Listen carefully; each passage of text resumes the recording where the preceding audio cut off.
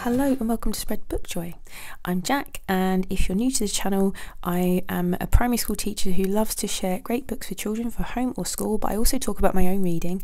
And today I'm going to talk a little bit about picture books because I did a readathon which I co-hosted with the amazing Shelley Swearingen over at Shelley Swearingen's Library, and it was all around promoting picture books for everybody and the idea that adults should also look at picture books as a valid medium for reading. And it was so successful, and I just want to say thank you to everybody who took part.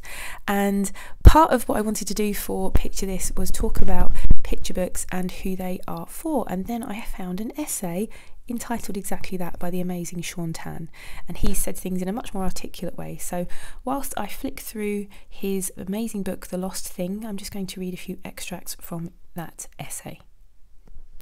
The idea of a picture book as a literary or visual art form carries a number of tacit assumptions. Picture books are quite large, colourful, easy to read, and very simple in their storyline and structure. Not very long, and most significantly, produced exclusively for a certain audience, namely children, especially of the younger variety.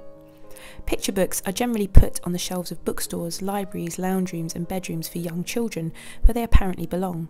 Picture books are synonymous with children's literature, but is this a necessary condition of the art form itself, or is it just a cultural convention, more to do with existing expectations, marketing prejudices, and literary discourse?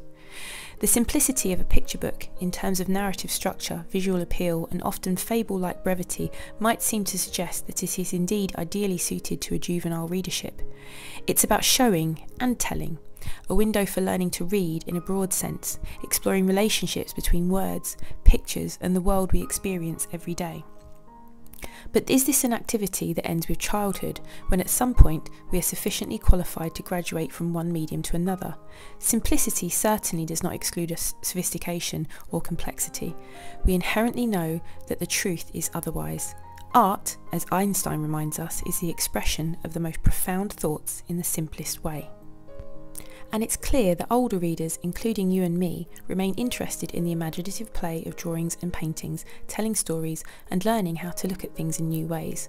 There is no reason why a 32-page illustrated story can't have equal appeal for teenagers or adults as they do for children. After all, other visual media such as film, television, painting, or sculpture do not suffer from narrow preconceptions of audience, so why should picture books? It is interesting to observe that when I paint pictures for gallery exhibitions, I am never asked who I am painting for. Returning to that question, who do you write and illustrate for? Perhaps the best answer I can give is this: anyone who reads and looks. That is, anyone who is curious, who enjoys strangeness, mystery, and oddity, who likes asking questions and using their imagination, and is prepared to devote time and attention accordingly. Books are not a way of letting someone else think in our place, writes Umberto Eco. On the contrary, they are machines that provoke further thought. The failure of the narrator in The Lost Thing to realise any meaning in his own story, seeing it as pointless, leaves such responsibility in the reader's hands. For me, a successful picture book is one in which everything is presented to the reader as a speculative proposition, wrapped in invisible quotation marks, as if to say, "What do you make of this?" All of those quotes were from the amazing essay by Shaun Tan, Picture Books, Who Are They For? I'll leave a link in the description box. I'd urge you to go and read the full essay because it's absolutely marvellous.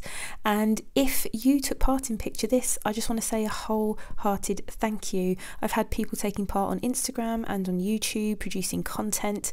If you use the hashtag PictureThis2022, Shelley and I will catch up with your content if we haven't seen it already and add it to our playlist. If you haven't seen any of the amazing content, I'll link the playlist in the description box, or you can search the hashtag PictureThis2022. And if you did take part, thank you. And if you didn't take part, it's not too late. Go and pick up a picture book, and as Shaun Tan says, just think, what do I make of this? They're open for speculation. That's exactly what they're for. Okay, hopefully I will see you again here soon. Bye.